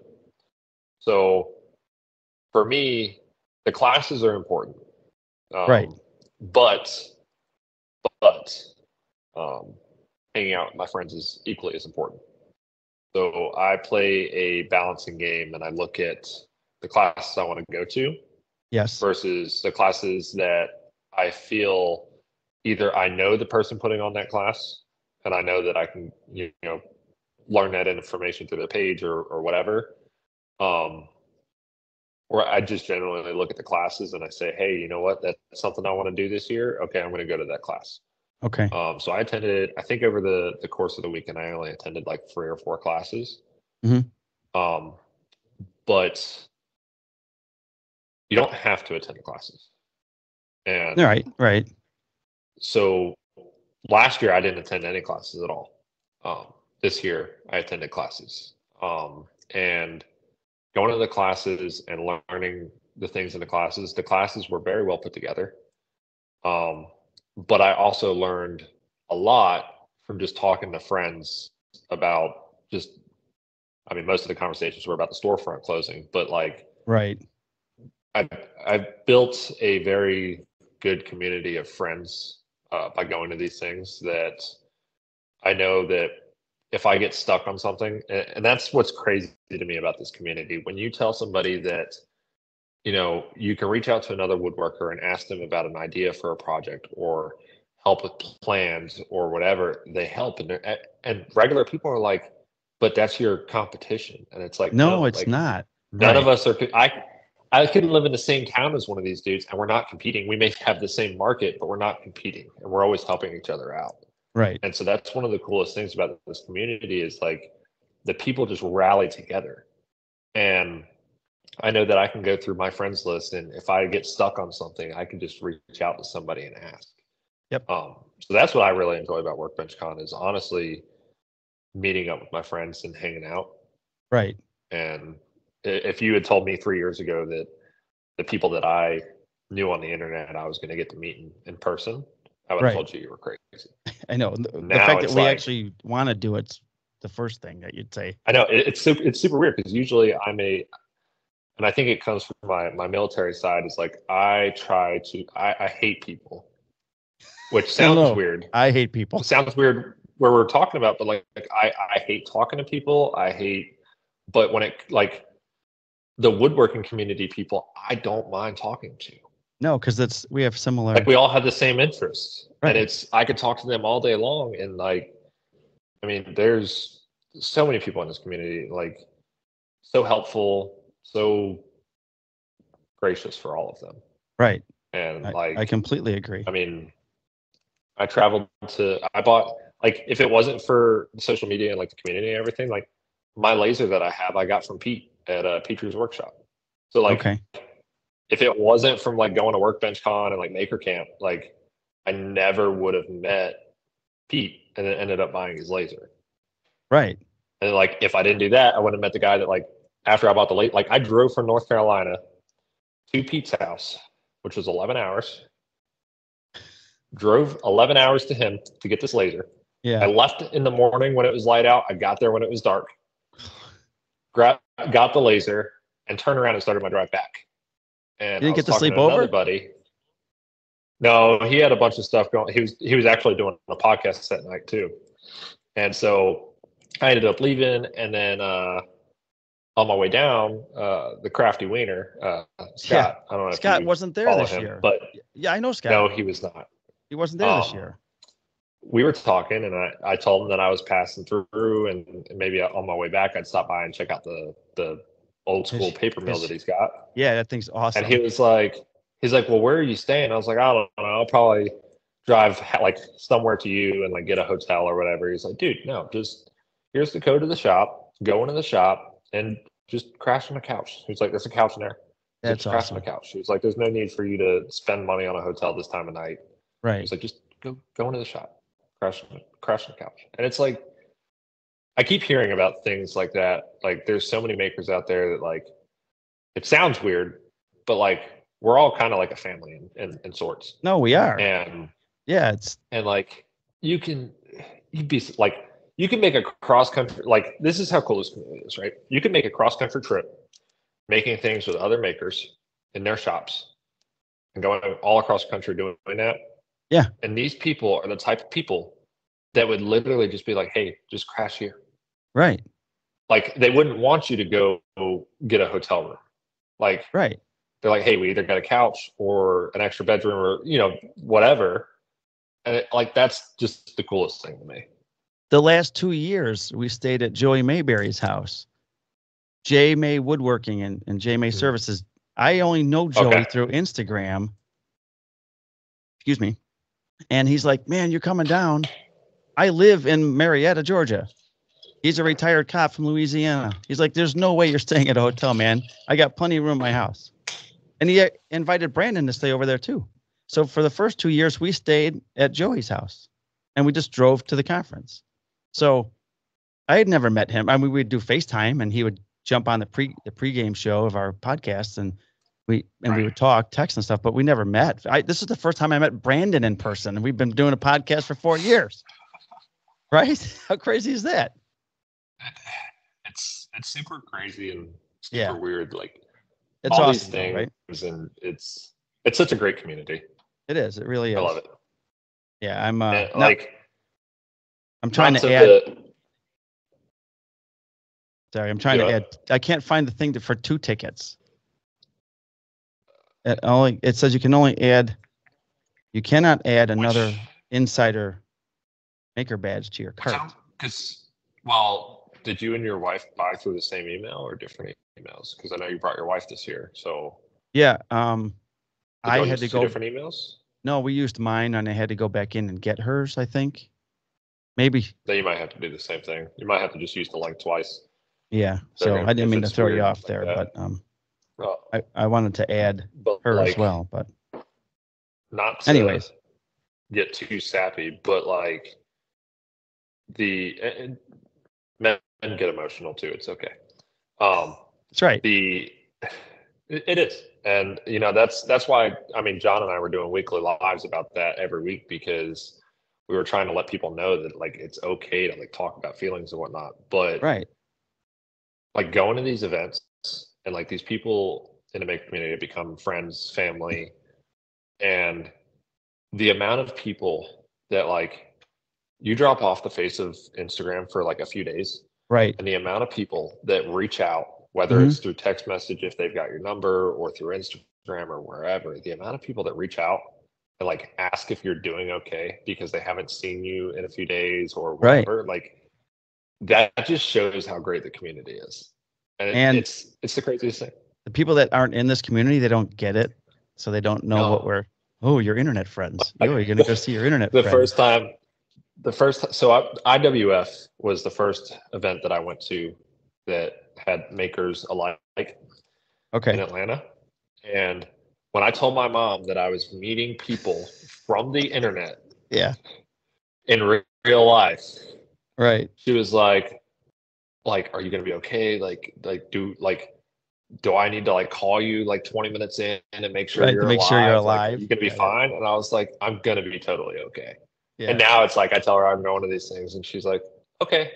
Like I call when I decided to go to WorkbenchCon, I called her. I was like, "So, what are you guys doing the 29th through the 2nd?" She was like, "We're not doing anything, going anywhere. Why?" And I was like, "Can you watch your granddaughter for a few days?" Oh, And she was like, "Yeah, we can do that. It might be a little tight, but we can do that." And so I drove all the way from here to North Carolina, dropped her off, and then drove to Atlanta. But the ticket, I bought the ticket early. So I bought it this morning. And my math behind that is, and the reasoning is, one, I didn't get the opportunity to do that last year because last year I went with Phantom. Oh, right. The CNC company that I have. Right. And so this year, I didn't do that, and I opted to go my own way. And so 2 weeks, I think it was like a few weeks before, like the prices were like almost $700. I know. It was like $680, which there were a few codes out there with like some other podcast and some other social media content creators had like some codes for like $50 off, but which it is cool that they do that because like for those that don't know, like when you use that code to go to WorkbenchCon, like if you don't do the early bird, when you use that code, so it's not only $50 off. Well, to my understanding, it's not just $50 off, but the $50 that gets taken off goes to the podcast or whoever is putting out that code. Like they also get $50. So you're helping out others in a sense. Yeah, right. Mostly it's podcasts that do it, and which helps keep doesn't sound like a lot, but that can help keep a podcast go alive because there's so much that goes into it that a lot of people don't really see. So they do that, but I was like, $680 was a lot. But now it is. I got the early bird. I got the early bird messages here. I was like, well, I'll do the early bird, and it's $200 cheaper. I know. Than when I looked at buying it last year, or this year.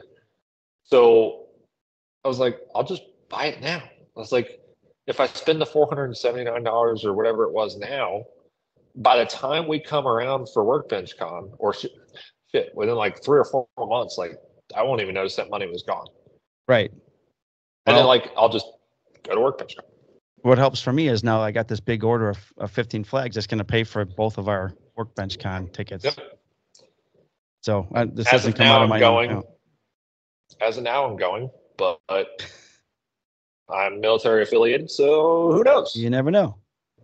As of now, I paid my way 6 months, 8 months early. From now, I could be working with, I don't know, Surf Prep or who knows? Surf Prep. I work with Surf Prep.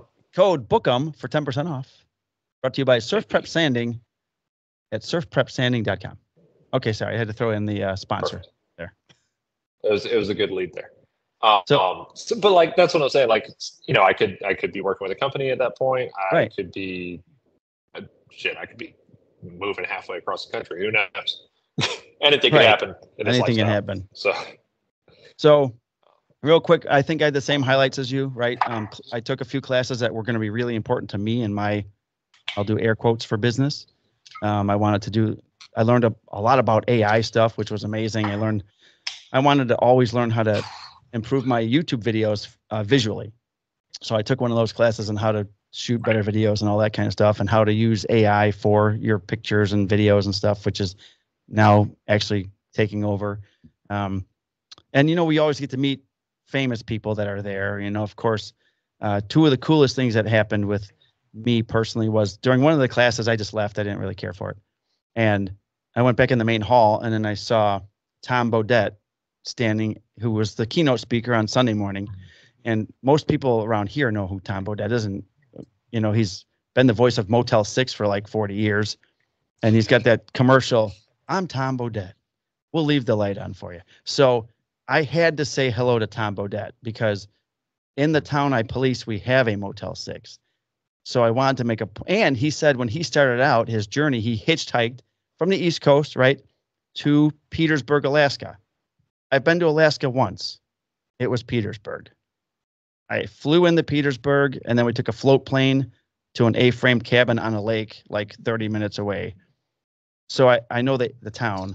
So I wanted to go up and introduce myself to him. And if he wasn't the kindest, nicest man who had nothing but time for me, and I mentioned, he asked, "What do you do, Mike?" He saw my handcuffs and podcast. Holy shit. Handcuffs and podcast shirt. Yeah, words are hard. And he started laughing. He's like, "Handcuffs and sawdust? What's that about?"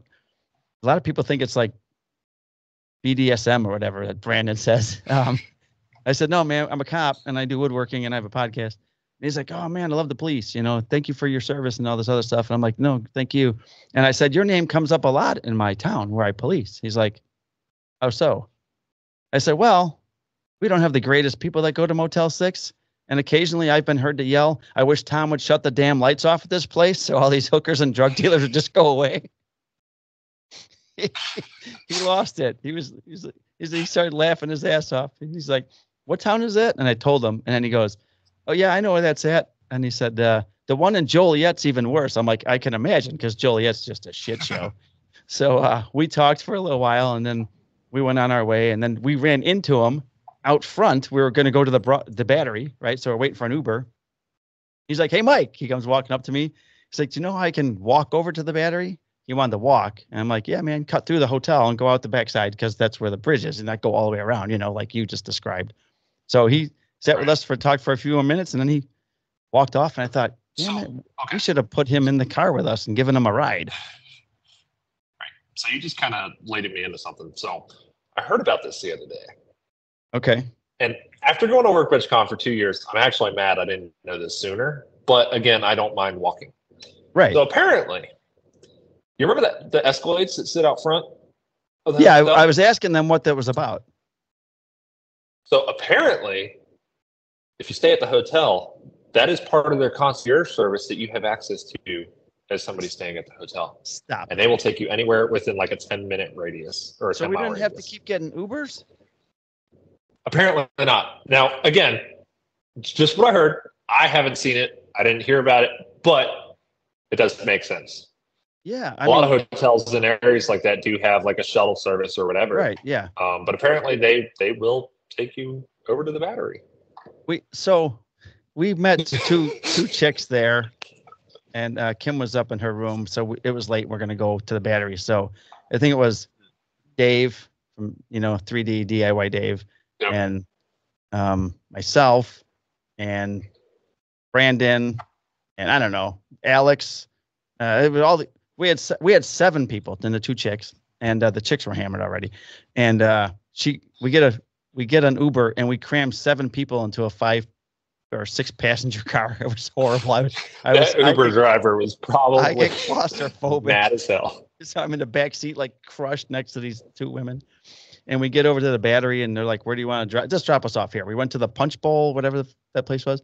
Yep, the Punch Bowl, right? Social. There had to be 50 of us in there, if not 80. This is the first night, right? Wednesday night. It's right. It was awesome. While we're leaving, it's like almost 1 o'clock. I'm like, I gotta go. So the same chicks are like now completely hammered, and like, I'll order the Uber. So she's on her phone, and she's like, we get out the front door, and she said, "I ordered us a Cadillac Escalade." And we look right across the street, in the middle of the street, stopped in traffic. There's no traffic. He's just stopped in the middle of the street, is a Cadillac Escalade. And she goes, "Hey, are you our Uber?" And he's like, I'm not an Uber, but I'll give you a ride. She's like, all right, come on, everybody jump in. He's like, I'm a limo driver. He's like, where are you guys going? We're like, well, we're going over to the Waverly. He's like, get in, just give me a few bucks. We all climb in this guy's car. We don't know who this guy is. He's not an Uber. He shoots us back to the hotel. And as we're pulling up, she's like, hey, thanks for not murdering us. And he's like, no problem. It didn't even cross my mind. Have a good night. I'm like, what did we just do? We're in Atlanta. We jumped in a strange guy's car. Stuff as a police officer I would never do or have anyone in my family do. I'm like, it's WorkbenchCon, woohoo! So it's like, fuck. So that was meeting him, doing that stuff, seeing my friends, and then Anne of all trades. Obviously, she's our closer, right? To see her after she gave her afterwards, after she spoke and closed out the show, that night we're all in the hotel lobby, right? It's a fucking looks like a dorm room. There's pizza boxes everywhere. They ordered pizza in. There's beer cans everywhere. The hotel has given up trying to stop people from drinking out there. And she was eating, and I went up to her. I'm like, oh, I got to go say hi to Anne.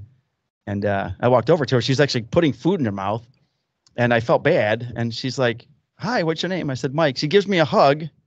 I said, just want to tell you I'm a big fan. I've been watching her channel for years, And I said, I've seen you twice now, 2 times in a row, and you've made me cry each time.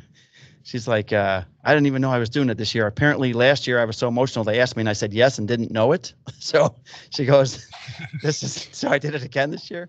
But she said, who are you here with? And I said, Brandon, my podcast partner, and my wife. So she's like, let's go say hi. So she came over and she talked with us for like 40 minutes. And we took a picture with her. And she's like, let me get your wife in the picture. And my wife doesn't take pictures. She doesn't like being in front of the camera. And Anne goes, give me your phone. So she takes my phone and she goes by Kim and she puts her arm around Kim. Then she sticks the phone in her face and they get a selfie, which is awesome. It's so cool. Kim actually was like surprised and then they were both smiling. But she was the nicest person, right? I mean, I'm nobody. She has such a big heart.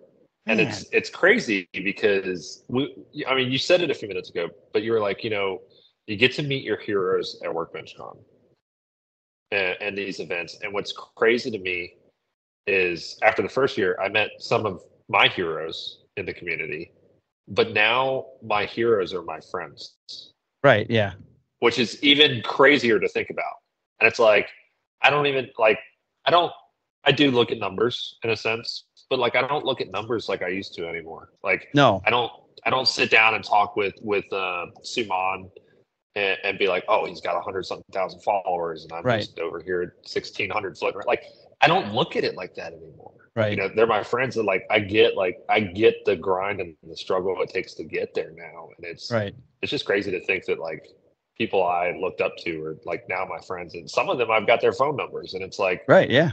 It's just, it's crazy to think about that. Like if I run into a spot, I can just call somebody or message them on Instagram. And it's same for me. And Brandon and I had this discussion on the podcast one day about just, I don't really care what my numbers are anymore. When you first start, you want to get your numbers up. You want your work to be seen because we're doing something that is special to us that we want to share with people. But once you start making the connections with the people and making friendships, that's way more important, obviously. So the community is built. I got friends that I didn't have that I could call at any time, right? And go to their house and hang out. I've been to John's twice. So, I go out to Pennsylvania to see my buddy Don Can, who's the dysfunctional woodworker. And Don's one of the sweetest humans on this planet. He'll be on the show next week. And just to meet you guys and be able to hang out with you guys and make friends is way more important to me than. That's like Suman. Suman lives like 35 minutes from me. And like when we met at WorkbenchCon last year and I was moving here this year, he's like, oh, like we're really close. And so now like we have a lumber store that we both frequent. It's not like Rockler or any of those, but we both frequent it. And every time I go now, like I message him before I'm going. I'm like, hey, I'm headed out. Like, oh, well, I got something going on today. Or yeah, I'll be there. Just give me a little bit. But it's more in his neck of the woods than mine. But like it's just become wild to me that like I can message him and be like, hey, like I'm going to the lumber store, like, and he'll just you want to meet me? Just come hang out, and it's cool. It's crazy. Well, we should cut this because we've been going for a while, but And I've already got the text that said, so Right. you done yet? I got a buddy bringing a treadmill over, so I got to finish up. Normally, this is the time where we would read the names of the officers killed in the line of duty. But since we've just been doing woodworking stuff, I think I'm going to save that for next week. So if anybody is interested in hearing the stories of the officers who were murdered in the line of duty since January 1st, they can go to Officer Down Memorial page at odmp.org. It's unfortunately a growing list already and includes 4 canines. So, yeah, so we got that. I want to thank Surf Prep for sticking with me through this rough time of our podcast and not having recorded in so long. I met with Skylar and Hannah over at WorkbenchCon, and nothing but hugs. And they're like, "Hey, man, it's cool. You know, we got you." That's why we're doing the podcast, because you got yelled at. No, I'm kidding. Because I owe them 36 episodes. No, I felt bad. I was going to cut them a check and pay them the sponsorship money back. And, but I need to get back down to this because this is therapy for me. Right. So I appreciate you being the first person. This might even, no, I appreciate the thought. I got the text and I was like, wait, what?